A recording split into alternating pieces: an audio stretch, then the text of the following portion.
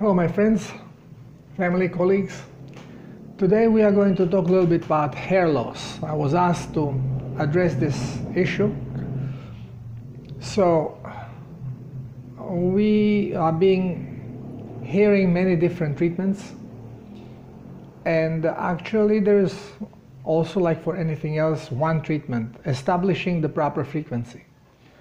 Now, why would hair be falling out? The problem is toxicity. You make environment toxic, you lose your hair. This is the most noticeable when, for example, when you receive a strong poison from chemotherapy. You lose hair on the whole body. Now, why do men use hair much more than women? Because men's blood is more toxic. And I explain this when I speak about women's issue, which men usually don't listen to.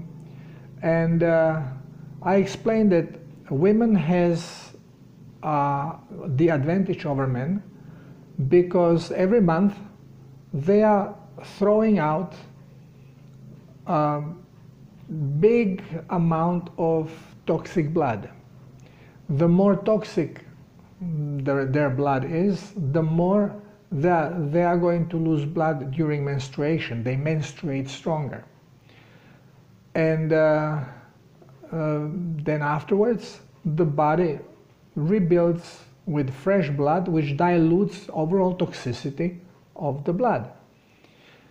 This is also why men who donate blood, they feel after donating blood, they feel better, because they got rid of toxic blood and now the body is replenishing it with freshly made blood, which dilutes overall toxicity. Now you can see how bad it is to accept transfusion of somebody else's blood, because you are getting toxins in your body. And this should never be done. It's not necessary. You can as well just use plasma. And you don't even have to inject it. The absorption of plasma is very strong.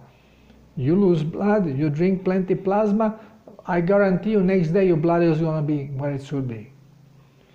It happens quickly. So again, but this is something that is being discouraged because doctors are supposed to promote disease, not health. And all our schooling is about promoting disease, how to make the body sicker without people being aware of it. And this is by making them more toxic through medication. All the medication is toxic, especially antibiotics. So now again, going back to the hair loss. Women have cleaner blood. This is why they have stronger hair and they lose it less. Now what happens with women when they go into menopause? All of a sudden the whole hell breaks loose. They get all these problems. All of a sudden they cannot sleep, then they get cold, they get hot. Why? Because now blood toxicity is increasing and they are not getting rid of it, so now the whole body has to adjust to this toxicity. It's a genetic adjustment. This is why hormonally it changes. It's all new genetic information reacting. Body is reacting to now increase toxicity of the environment where cells live. So it all triggers always genetic changes. And this is all the symptoms of menopause. My wife now is 54. She is just starting with menopause. And there is nothing else except that she is just leaving having little bit discharge of her blood. Occasionally and for longer periods of time, no proper period, but absolutely no headaches, absolutely no flushes, because she's clean and she's drinking her plasma daily, allowing her body to cleanse, so her blood is clean and there are no problems, no hot flashes, absolutely no changes in the way she feels during the menopause, except that she is not menstruating properly. Now, another question is, now how come that men get bald right here? and usually in the back, and or sometimes starts from here and goes to the back. Well, because when the blood's toxicity increases, and it's usually because there is not enough plasma in the system, blood cannot cleanse if there is not enough plasma. The kidneys, they cannot perform properly. So they allow more toxicities to stay. To second trigger, to mucosal tissue to clean the blood. Here you also lose quite a bit of plasma. So you increase the toxicity to the third level, where toxicity goes out from the skin. And as we have experienced, people visually, and people know that to chemotherapy they lost all the hair, because it's very strong toxicity of the body that now is being released through the skin as well, and hair falls because toxicity goes right. When you are looking for toxins, you take a hair and you analyze the hair, you will know how much toxicity, how much heavy metals you have, or stuff like this, because it is right there. It comes out, it goes into the skin, goes into the nails. Now, when the blood is toxic, in third level, that it actually cleanses through the skin, now you will see very often other changes. You see very often dark eyes or dark around the neck. You get a darker under armpits or in prepucium, wherever you sweat more, because through sweat some of the toxicity is going out, which means when you sweat more, more toxicity goes through, so it affects the environment of the tissue. And the toxin actually leave dark marks. And if you wear a hat, then you are going to create more heat and more sweating underneath, more toxins start coming out, and you start losing hair there more than in other places. It's not that the hat is creating this, but your toxic blood in combination with hat, bingo, here you go. This is why as the toxicity of the blood increases, then we see all these symptoms of the toxicity, and one of them is loss of hair, and this is why it progresses. Older you get, the more hair you lose, because you are becoming more and more toxic. Now, what also can affect this toxicity on cellular level, we know it is our emotions. And look at American presidents. Every single one gets white hair in 4 years. Why? Because of stress, of the stress that they are exposed to. And the stress is toxic energy, it's toxin. Again, we have to go quantum. On quantum level, where matter does not exist, it's all frequency, it doesn't matter if our brain translates it into some chemical or some mineral or whatever part of visual toxicity, or if it simply remains in a vibrational form that brain is not programmed to show it in any other way. So as energy, electromagnetic field, toxic vibration will have the same impact. So you can lose, you can get white overnight basically, and you can lose your hair rapidly also by being in very stressful environment. So this is another type of toxicity that will act on losing hair. And we say, oh, genetic, my brother, my sister, oh, my father, my grandfather. Well, my father had hair, my brother didn't.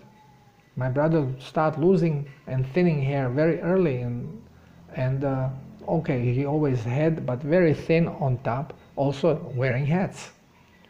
So I wear hat, I used to wear hat quite a bit also when I lived in Croatia, when I studied. I loved it. But I don't really like, even when I went skiing, too much heat, I was sweating too much, so I just put my band around forehead to protect my sinuses from cold wind. and I was skiing with the hair exposed, steaming all because heat comes out of the body. But my luck was that I was diving a lot. I lived 25 years on sailboat, and first 10, 12 years I was diving daily, free diving, spearfishing, feeding my dog and myself. And this is why I was cleansing my blood constantly. And I had no stress because I disengaged from this society, stressful ambient. I didn't have any boss. And you know, all this contributed for me being less toxic. And then later on, when I get toxic from drinking too much alcohol and still eating incorrectly, I found out this protocol of self-healing, and I basically cleansed, and I have no problem. My hair is still there, as much as more than I would need, because I have to cut it every 2 weeks. It grows fast when I use minerals, when I'm using plasma daily. So there is no problem. Whenever we have a hair loss, it is not genetic stuff. It could be that genetically you have weak follicles because of how your ancestor ate, but should not affect you, because kids, when we are young, we all have hair. No, very seldom you have a kid that has no hair. So you are clean enough. Now if you maintain clean blood, you will not lose hair. And if you maintain your cool, if you don't get psychologically damaged. So it's very easy to recover hair loss also. Number one, cleansing the blood. Again, same protocol, self-healing protocol. You learn how to cleanse your blood, not only blood, but then on cellular level. And as soon as you cleanse, what happens usually during the first part of protocol, when you start cleansing, especially second part, when the cellular cleansing hits in, so much toxicity goes into the blood from your cells that you actually see more hair falling, and people get afraid of, wow, I'm losing this hair. Well, because your blood became way more toxic than it was now when cells are throwing toxicity. So little patience, you continue with the protocol, the blood continue cleansing, your cells will get cleaner, less toxicity in the blood, and all of a sudden hair start growing back. And not only they start growing back, it may start growing back darker. I have a friend here from Texas, Carl. When he came here, he was white. He has long beard and hair, and it was all white, white, white. Now it's all yellow. It started growing back the color, normal color that he has. He is now 60 years old, and all of a sudden all hair became yellow and more hair. So you recuperate it, and he is still not eating correctly, but he's drinking water and salt. Even this helped him to recuperate hair. If he would change the diet, pure, he would be like a kid again. So it's all toxicity. And don't fall for these creams and, oh, I heard I put shit on my hair and it will grow. There is all kinds of nonsense. You can suppress a little bit the toxic stuff by increasing toxicity on your head, of your skull, from the outside. So then there will be less expansion. You are creating the self-preservation mode, and everything stops. You don't grow the hair back, but it stops from falling down because you have stopped the cleansing process. But this is not what you want, because other things happen in the body wrong. The best is to go through the cleansing process. Go cleanse, and after that, during the process you may lose a little bit more hair, but after that, bingo, all comes good. But not only hair, the whole body, the creases start disappearing. You start looking younger. So why not? Why not to do the right thing? Why to play with symptoms? Why not to just help the whole body? And some say, oh, you shave and then it grows better. Well, you shave, you start sweating less heat, so less toxins come out, and of course you have stronger hair. But if you let it grow, and now when it's grow little by little, again it will start falling down, because you have to basically cleanse the blood. Okay, that's the trick, cleansing the blood. It is so simple to understand every problem in our body once when we know what is actually going on. Unfortunately, in school we don't have this knowledge. We actually learn everything contrary to the truth. And the contrary to the truth things are being promoted as the truth. As it is with anything else that you see around, same is it with medicine, even worse. Because medicine is used as a principal tool for controlling people. Make them sick, now they depend on you. Give them lies, so they get sicker, and they depend on you even more. Here, I'm offering freedom. So much freedom that even my necessity disappears. Once when you have this information, you don't need me anymore. Now you know where the problem is and how to fix it. You don't need doctors, you don't need healers, you don't need nothing. You just need to know the truth.